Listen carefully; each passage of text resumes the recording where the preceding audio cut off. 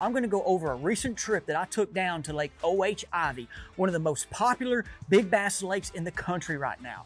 I'm going to share with you how I caught a 10-pound bass in just under 20 minutes of arriving to the lake. My first time ever there. We're going to go over the area that I caught this fish at. We're going to talk about the boat position. We're going to go over the gear, and then we're also going to go into depth on how me practicing and getting ready to fish this lake at my lakes that I live by help me go out there and catch this fish and other fish as well.